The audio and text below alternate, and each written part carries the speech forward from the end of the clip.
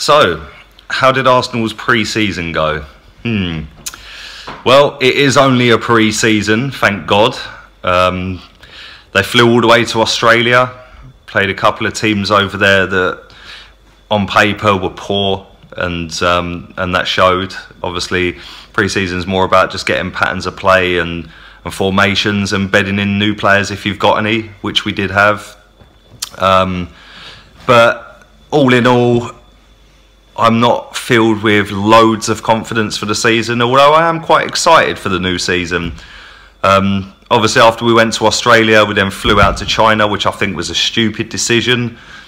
But that being said, obviously with the humidity being about 99, the players would have definitely felt that one. And obviously we see Lacazette score his first goal in pre-season as well. And then today we've seen him score his first goal at the Emirates, which is always good, because when you spend out nearly 50 million quid on a striker, you want him to hit the ground running. So it's nice that our striker's got off the mark and he scored 2 goals for the club.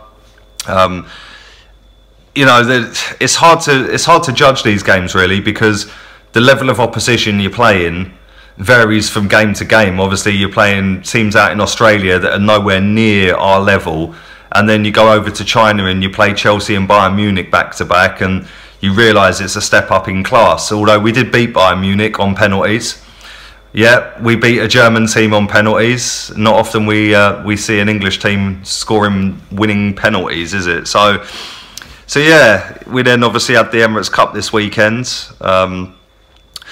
To be honest with you, I thought yesterday when we played against Benfica, I thought our defence was sloppy, which I think it has been on all of the games so far. You know, even some of the chances the Australian teams had, you know, you're sitting there thinking, oh, okay. But then you give them a little pass on that because obviously it's pre-season. But it is kind of worrying. And again today, there was so many times that Sevilla just got in behind us. I mean, their goal was a classic example of that. You know, it's just typical Arsenal.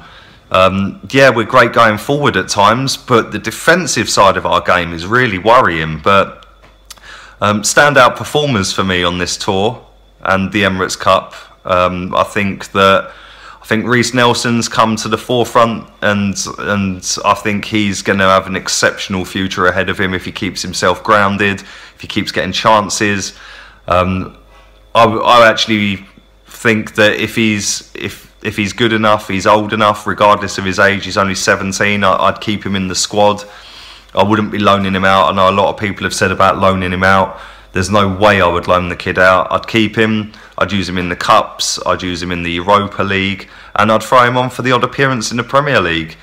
You know, if we're coasting a game 2 or 3-0, yes, I know that's hard to believe, but if we are coasting a game 2 or 3-0, then chuck him on. Start him in the odd game here and there.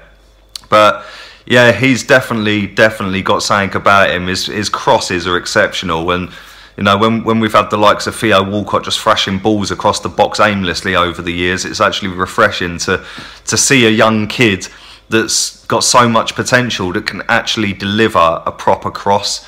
I think Iwobi's been our best player on the tours that I've seen in Australia, China, and then obviously again at the Emirates. I think he's been fantastic.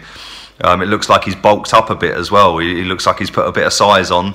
Little shout out to Theo Walcott. I'm one of his biggest critics, but yesterday I thought he was fantastic. He scared the life out of them Benfica players every time he got the ball, and he was just a constant threat. But again, with Theo Walcott, the problem is doing it consistently over a period of time. Yes, it's great doing it in pre-season, but it's doing it for a whole 38 game league season, which is where a lot of our players fall down. In terms of whether I think we're ready, not too sure, to be honest with you. Obviously, we move on to the Community Shield next Sunday, which I'm actually going to. So that should be nice. Meet up with some old friends that I haven't seen for a while. And you know, last time I went to Wembley, we beat Chelsea. So let's hope I'm the lucky charm again. But yeah, I'm kind of excited, but I'm kind of wary at the same time, because I've seen certain things that make alarm bells ring with me, and it's definitely defensively. I know that obviously we haven't had Mustafi playing. I know Alexis Sanchez hasn't been playing at all.